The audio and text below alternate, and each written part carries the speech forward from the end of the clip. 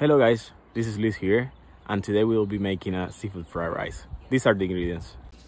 For this recipe we will need butter, right there,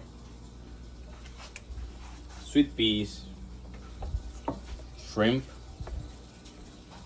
onions, fish tofu, rice, and random vegetables that my mother-in-law gave us. We could also add garlic powder and black pepper to give it more flavor. Then we'll drop the shrimps,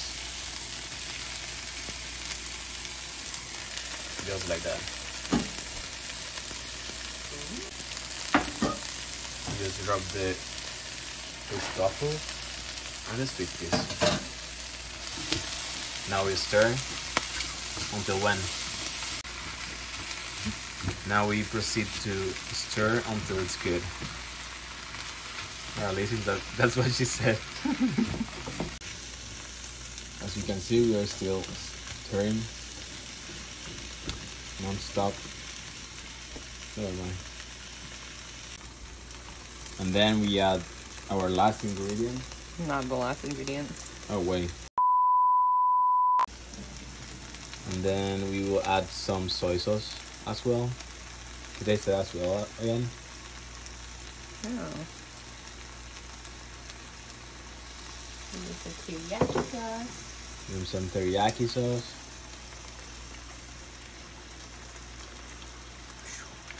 What else? And then let it cook. And we let it cook.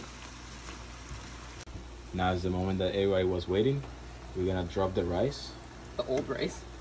It's not coming out of the plate. No one needs to know that it was an old rice. And It's then like less than a cup.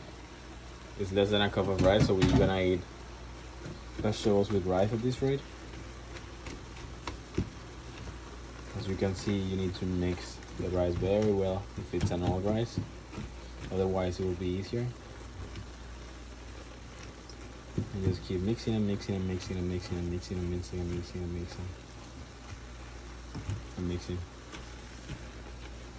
In the meantime, we'll be washing the dishes while she stirs the ingredients. Now we are ready to serve our seafood fried rice.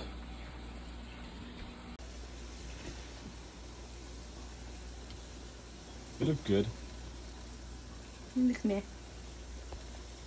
Could be worse. Okay, it's fine.